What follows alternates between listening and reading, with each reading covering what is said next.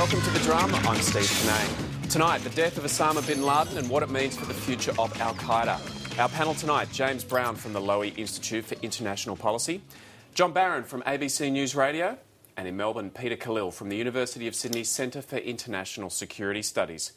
Well, it's taken nearly 10 years, but the United States has finally tracked down and killed the most wanted man in the world, Osama bin Laden.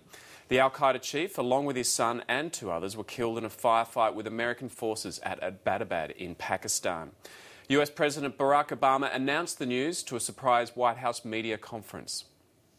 I determined that we had enough intelligence to take action and authorized an operation to get Osama bin Laden and bring him to justice. Today, at my direction, the United States launched a targeted operation against that compound in Abbottabad, Pakistan. A small team of Americans carried out the operation with extraordinary courage and capability. No Americans were harmed. They took care to avoid civilian casualties. After a firefight, they killed Osama bin Laden and took custody of his body.